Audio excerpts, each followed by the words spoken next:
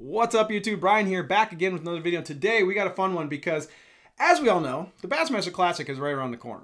And a lot of companies, big to small, like to save their product announcements for the Bassmaster Classic because there's a lot of foot traffic, there's a lot of media coverage, and they can try to make a big splash in front of the fishing industry by kind of sitting on products that they've already developed and have stocked and are ready to go, but they wait for the Classic to kind of, unveil the curtain, right? Well, what happens is a lot of people in the fishing industry, tackle shops, distributors, a lot of the smaller mom and pop shops, sometimes some of them aren't so great at sitting on their information. They accidentally post things to their website. Maybe they have like something scheduled or they're just updating their new product pages and they got all this new stuff. They just throw it up there. And then every once in a while, a leak happens. And most of the time they're completely unintentional. So I'm not going to throw any tackle shops under the bus, because a lot of them, they post the stuff, people notice, screenshots get taken, everything gets spread around, and then the tackle shop goes, oops, and they shut it down. And hopefully they don't upset the Shimano and the Daiwa overlords for accidentally stepping on their touchdown call when they want to debut this stuff at the Classic. Well,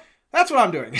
So this information is not new. This was out on Instagram. I'm not the one who found this. People informed me about it and then I propagated it. So I am not in the fishing industry. I don't have any NDAs with any companies. I don't work for any of these companies. So I can say whatever I want. So we are going to leak out the information on a very interesting new rod line that Daiwa has unearthed and brought back from the dead. And that is the Zillion Daiwa casting and spinning rod line. So what I have is I have some screenshots, I have some model information, and I know the pricing.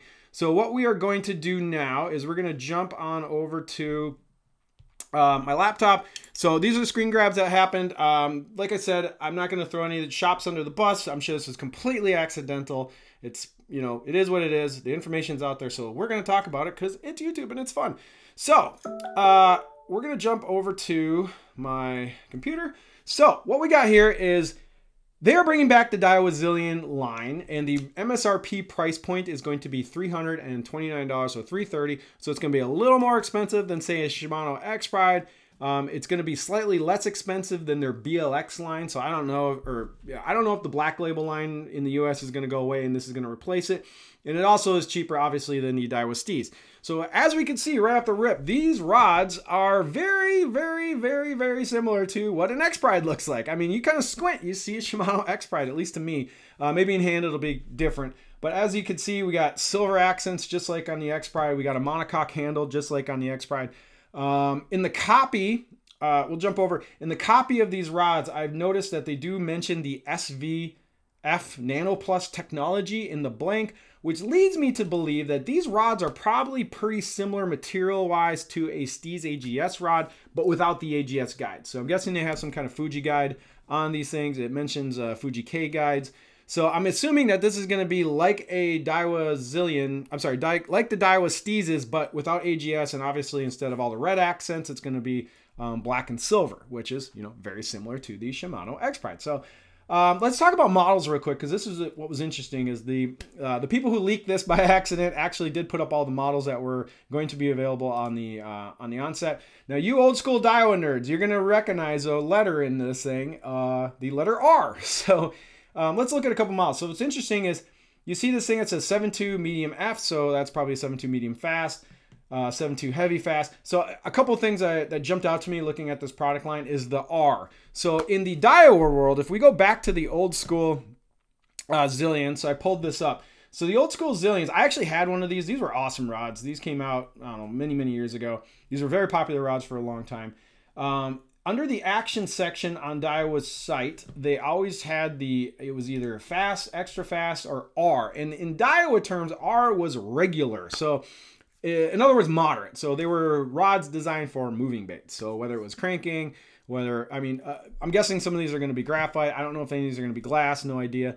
But yeah, so R meant regular. So extra parabolic bend, more moderate action, more for moving baits, swim jigs, crankbaits, spinner baits, chatter baits, all that kind of stuff. So if you notice in some of these models, like there's a 610 medium heavy R, there is a 7.3 heavy R, potentially a swim bait rod or something like that, maybe a frog rod potentially. There's a 7.6 heavy. I did notice that there's a little overlap between the Steez AGS model, so it looks like the utility player is here. Then also, this is the big one I want to talk about, is the 7.5 medium heavy heavy, the bottom contact 2. It looks like the bottom contact is going to have a slightly cheaper version here in the Zillion at 330 bucks. So they did bring over a couple AGS, Steez AGS models. It appears to be, to me at least. So it looks like there's 3 models here that are, you know, overlap with the Steezes. And then there's some new stuff, or, you know, bringing back some of the old hits with the old Zillions. Let's take a peek at the spinning. So in spinning world, we got another rod that looks a lot like a Shimano X-Ride. So you got the monocoque handle, very similar looking grip, and obviously a lot of silver accents. Looks really nice. I have a feeling these things are going to be very, very impressive in the hand. They are going to be a little more expensive than the Shimano X-Ride, but, you know, is it going to be 50 bucks better than the Shimano X-Ride? I guess that remains to be seen. Another thing to notice is there's no overlap with the Steez AGS models and the Zillion spinning. So you got some totally different models, because all the Steez AGS spinning models are 7.1, and in here we got a 7.0. So we have a 7-foot medium light regular. So that's an interesting rod. Maybe that's for kind of the hover strolling crowd, or maybe even the 6.8 medium is for the hover strolling crowd. I don't know, throwing small crankbaits, things like this. It looks like they're kind of getting mega bassy with some of these regular moderate action spinning rods. But then you got your classics. You have your 610 medium light, which is probably your drop shot rod.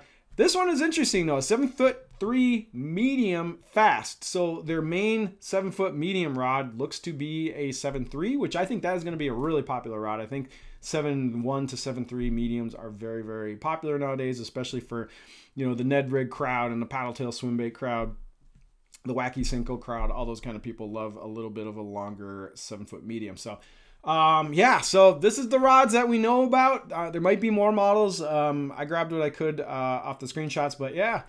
So the Zillion is back. Daiwa's bringing out a, you know, medium to higher end price point rod. I don't know when these are going to be available. I don't know when dealers are getting these. Maybe they already have them. Maybe it'll be a pretty quick launch after the Classic. But I would assume that Daiwa is going to be showing off these rods and doing a bunch of marketing for the new Zillion reboot.